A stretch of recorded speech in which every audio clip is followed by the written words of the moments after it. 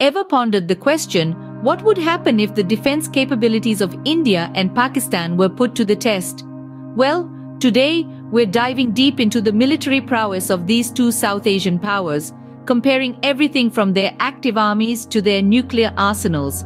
India, with its robust defense budget of $62 billion, has one of the largest armies in the world. It boasts an active military force of over 1,300,000 personnel. Pakistan, on the other hand, has a significantly smaller budget of $10 billion and an active military force of 637,000 personnel. India's air defense system is a force to be reckoned with.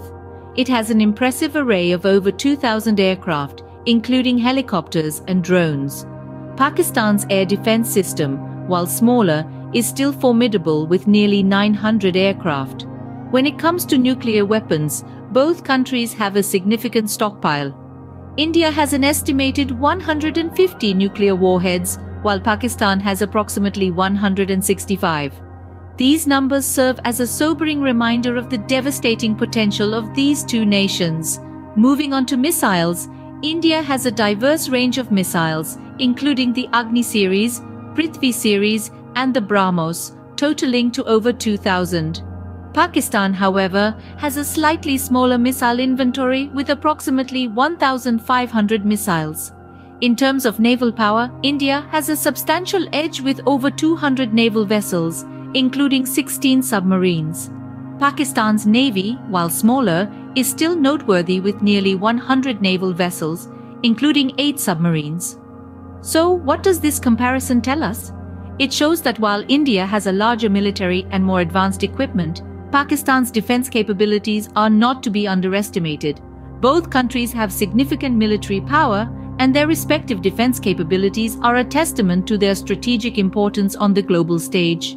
To summarize, India has a larger army, a more diverse range of aircraft and missiles, and a stronger naval presence.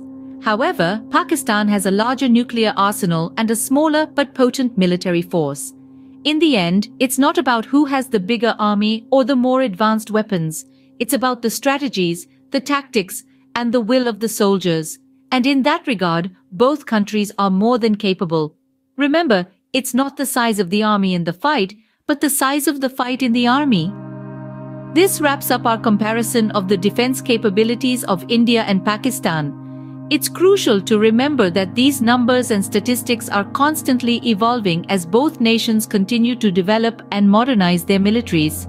The ultimate aim of these defense capabilities is to maintain peace and stability, not just within their borders but in the entire region.